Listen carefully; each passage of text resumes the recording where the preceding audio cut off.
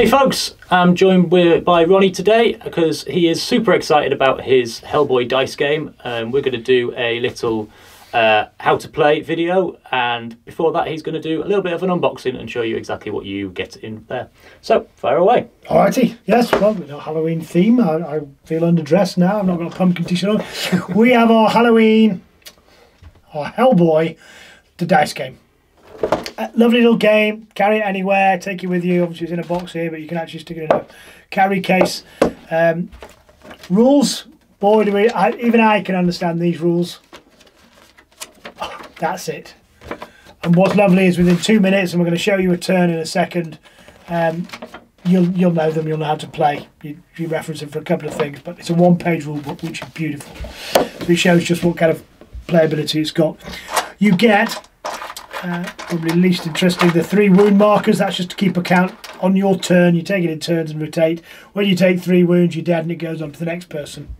Or when you run out of dice. And your dice are your kind of assets and skills. So every time you take a turn, you're going to allocate some dice, and you always roll the blue dice. You get a big, nice big pile of dice, really well made. The yellows, 50-50s, orange 60-40s, all the way up to black, which is the best dice. You'll find out more about those. All the dice you need, and then the fun. Hence the name, the dice game. Hence the dice, which should really be called the dice and card game, shouldn't it? But we've got dice and cards because we couldn't decide whether to make a dice game or a card game. So we made both because, hey, we're Mantic here. And in your card deck, you get a few different types of cards. You get the frogs, monsters kind of. You get a clue. You've got what you've got to defeat, and you've got where you get your wounds from. They get tougher. So you get 3 clues, but you've got to get a higher score on your dice, or it does more wounds. You've got your burners, where they're just irritating frog spawns, not spawns, spawns. Yeah, swarms. Swarms. There's the word. You want to kill it and wound you, but you don't get any clues. And clues are what you are aiming to get to win the game. Correct. Yep. The more you need to get to over 15 clues, and when you get that, everyone gets one last turn, and you go. Clues up here, a couple more. This is Rasputin, so here he's coming up. He takes 3 to defeat, but he has a special rule on his card because he's a big boss body, baddie boss, baddie. There's the Conqueror Worm, is it? I can't see upside down, but there's a Conqueror Worm. Yep. So there's your boss baddie Storts, and then finally you have event cards. These are where accidents happen, or there's a hole in the floor and you fall through and you miss the next encounter and go on to the card after it. What's that? Lucky find. You find a lucky clue here if you do something with some jeopardy. So nice different variety of things as they're all coming out, and it's a push your luck kind of game. So you take the cards, you play through them, you use your cards up. When your goes over, if you've been clever, you've banked your clues, and if you haven't, you will lose them all. They'll go on the discard pile. Your score goes back to whatever it was at the start of your turn, and your opponent gets another go. And you can play with 1, 2, 3, 4, 5, 6. When you burn through the deck, you go again.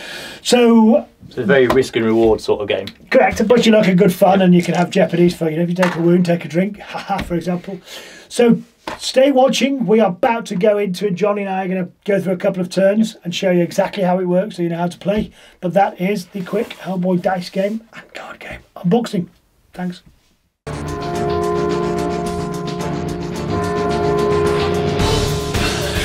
Okay, so we've gone through the contents. We'll explain what everything is. So let's, with no further ado, Jonny, let's dive in and let's start your turn. Okie doke. So turn over the top card. Okay, so what we've got here is clues. That's what we're looking for. That's what we want. 2, that's what you've got to defeat. And that's wounds. If you don't defeat it, that's the wounds you're going to take. Okie doke. So what you do now is you always take the blue dice. Yep. And then you add up to 3 of these dice to go with it to ensure you get 2 or more. So it's going to hurt you a bit. It's not going to kill you. But you don't particularly want to take some chances with this one. And you want to get it killed and get it into your hand. Yep. So on that reasoning, I'm going to take 2 of those, but I'm also going to take 1 of those just to be on the safe side. That's very safe. Come on. Come on. How? I'll give you a clue. Yeah, I think 50. I think you'll easily either choose yellow or yellow and orange. Yeah, go on then. I'll just do the 2. Okay. Plus the blue. Always take the blue. Oh! So I've taken a wound, and Oh, and 2 wounds. And there's so blues let you down. We've got the absolute worst roll. You've got no damage on it, and you've taken 2 wounds. So put 2 wounds out. This is absolutely shocking. So 2 and 1, you're going to get annihilated. So much for beginner's luck. Yes. Sorry about that, Benny. If you yellow, even your yellow wouldn't have done it because there's only 1 on that. Yep. Now what happens at the end? Whenever you use dice, they go to your player on the left, who's going to go next of you. Okay. Next from you, or right, depending on which way you're going around. So I'm going to take those. They're out now. You pile. You get the blue one back. Now, you really do have to kill it this time. Yep. The only good news, because you're going to waste all of these dice that you've got. So make sure you put it down.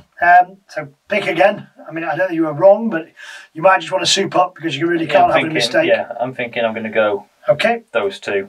Let's go. Just to be on the safe side. There we go. So now we've got the ×2, which means any 1 dice can be doubled. Okay. So that would give you 2. You've got 1 over, that's 3. You needed a 2. So you get that one. Excellent. That one's yours. I'm going to carry on. These come to me, as I explained. Yep. So now I've got those dice. Now the one that you have to remember, and I didn't think I was going to have to explain this rule until about 4 or 5 turns further on, 5 cards further on. I know you're going to get pulverised by the first one. If you get your 3rd wound and you've not banked, then you lose everything that's in your hand. It's not banked. Okay. So because you're running risky, you've still got a lot of dice. Yep. So when you turn that card over, you've got to play it. But you just need to think that you need to be able to defeat whatever's coming. Yep. So let's carry on going. At this point, you've got the best dice in the game. You've still got your blues and you've got lots of reds to support. And at any point, you can say, I'm not turning that card over, I'm banking. Yep. And then they go into your hand and the deck and the dice come to me. Yeah, cool. And that's how a turn carries on. Okay, I'm going to risk this one because I've still got some decent dice left. A couple more in this yet. Same again. Wow, okay, so I didn't stack the deck very well there, did I? So that is exactly the same. Yep. Let's see if we can do it. Cool. I'm going to go for a risky, just these. Okay, let's do it. Bless you, blue. Now, the good news is you've got the re-roll here, so you're going to re-roll any one of those. Just the one. The problem is... it still won't kill it. Yeah, I'll double check. Yeah, you roll 1 attack dice. Yeah. So, you're dead, because go on, you can roll, and you get 1. Hey. The good news is, that 1 stays there for me to benefit from. That's very kind of you. So, the turn now moves over to me. Yep. That's got 1. That goes into the discard pile, because you didn't bank it. Yep. That was rule 101 on what not to do. Correct. Okay, so over to my turn. Jonny got utterly crushed and defeated by the frog monsters. Line squirming. Over to me. I've now got to put 1 more wound on this because you've done 1. Yep, you're welcome. Thank you. No, very kind of you. To re-roll, I'd have said not bother. I don't want to be too cautious. I don't want to start with some wounds. Why? I've got a great opportunity to get ahead here. So off we go. Bounced it out. Crumbs. Now the only good news is the blue dice there, that's 1 hit from the blue dice, so that plus the 1 that's already on it means I do get it. Good old trusty blue dice, thank goodness for that. So we're up and running. Those go over to you. I've lost those now. Yeah, the dice aren't being kind to us today. No. Now this is what I call a burner card. This is where the frog swarms are just overwhelming you. I've got to defeat it. It does no damage and it's worth no clues. It's going to be the discard pile. So you can actually just burn the blue dice on these. The only thing is, of course, you can roll a thing. So I've got lots of yellows. So I'm going to chuck a yellow in. Let's get rid of it. I took a wound and I didn't get rid of it, you see. So that's the danger, and that's why I put the yellow in to stop. Just in case. That happening, but it happened. But, okay, so you now get that.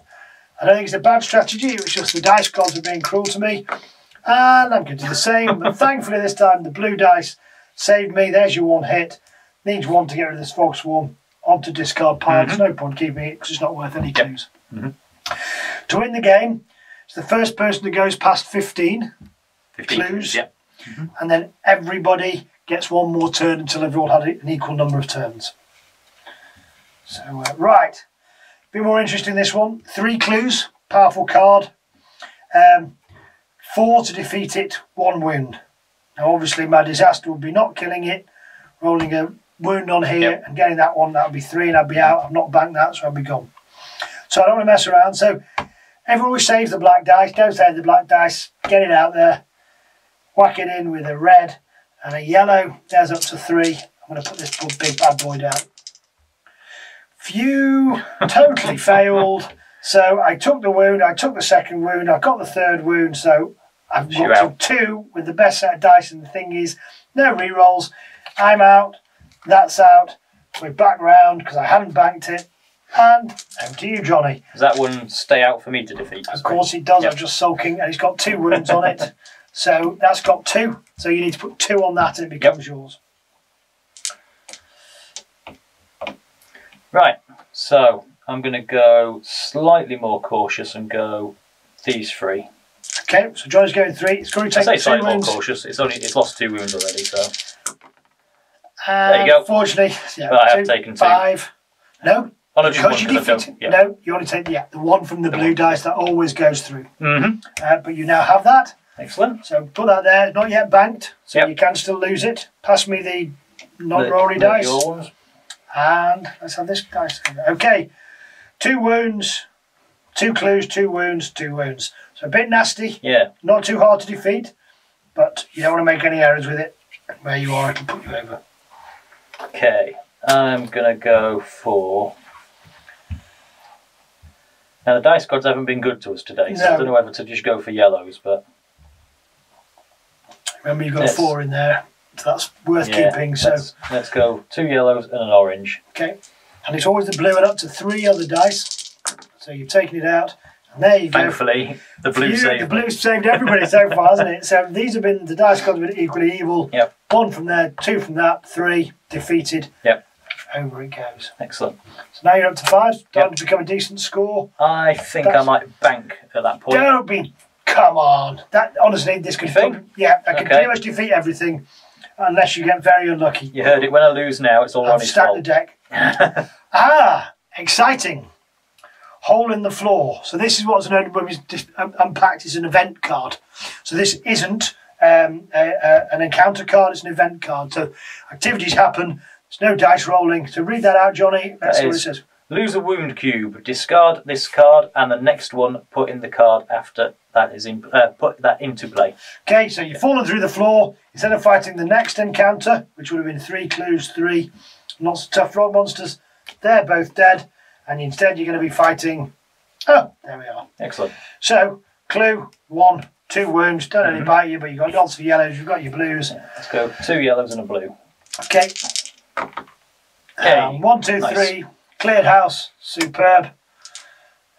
Obviously, tough guys, tough players will go 1 more because you've still got your black. Yeah, I'm thinking I'll go another one. Go 1, let's see what happens.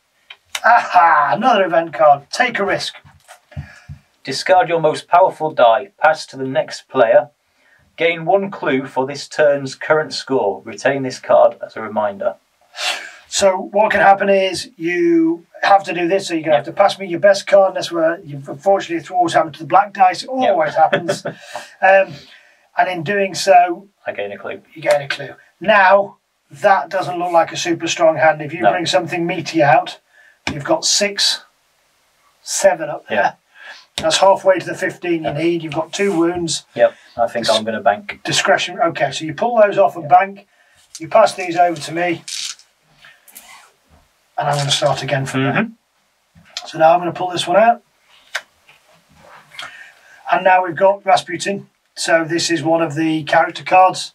So this not only has clues, what you need to defeat it, and wounds, it also has a special effect. Just read us out the special effect. You must re-roll your highest scoring attack die in each attack against this card. So that means if I go and roll my, black dice here and I get a 4, jog on, re-roll it, and away you go. So I've got to be careful about what I pick here. I want to pick stuff that's going to damage it. One of those that could work in your favour, but often probably won't. Exactly. And so I'm going to pick 3 dice. I've got to pick my thingy. I need to put it down. It's going to put a wound on me. I've got to play catch up as well, so I can't be 2. So I'm going to get a red out there for sure. I'm going to get both reds, so that if one of them comes in good, I can go there. And my orange. Or should I just go straight for the black? You know what, let's get it out there, because even if I have to re-roll it, I've got to get a 3 between all my other dice. It's the one you'd want to re-roll. Yeah. Oops, no blanks, right, shut that out. So 3, I'll be re-rolling that, but I've got 2 times 2. So even when I re-roll that, if I can actually roll it in the dice tray, 2, I've still got 2 by 2, 2 by 2. I've comfortably defeated it. You could have seen how I actually could have killed something with 6 on that. But I need to play catch up. I can't mess around, so let's get going. And okay, now we've got a burner. I can't get any clues from it, but it does a bit of wounds. So you can't be quite as cavalier with this one as you are with the others. But I have no wounds at the moment. And now I have 2. So there we are. I'm going to pass those over. I'm going to have to defeat this because I don't know what on earth's going on. And if there we go. Now I've got 57 million. That goes in the discard pile because there's no clue on it. And I'm going to chuck my dice down one more time because I'm playing catch up. And I've got 1 wound, 1, 1. So it's do or die. I'm going to do that, and I'm going to turn over 1 more card. 2 blanks. Thankfully, I've got my reroll. So, and there we are. I'm utterly defeated. I'm utterly dead. I don't think there's much chance of me catching you. So I think. Normally, obviously, we play on the bitter end because you never know what's going to happen. But I think what we've given there is a great view for everybody to see how easy it is to play. All the rules are on the cards. You need to get to 15, which we're probably going to do. I'll get 1 more turn. I'll die instantly, and then we'll have saved everybody a few minutes of viewing. But that is the Hellboy dice game. I think in terms of carrying it around with you in your bags when you finish tournamenting for the day, or you've come in from school or work and you want to play a game with the family, or while you're waiting, it's just ideal, isn't it? It's great. I love small, easy to carry around card games. I think they're great, like party starters and that sort of thing. You know, when you've only got a few minutes rather than several hours. Yeah, lots of fun. Yeah, it's definitely not a drinking game. You definitely can't do drinking games with this. You definitely can't for each wound you take or for anything like that. We definitely would not condone that in any way, shape, or form. So it's definitely not. Hellboy dice drinking game. It's definitely a dice game. They are installed in retail and on our website right now, so jump on in there. I love it. It's my favourite game at the moment, and I'm sure everyone else is too. Excellent. Thank you very much, Ronnie. Thank you. Thanks, Jonny.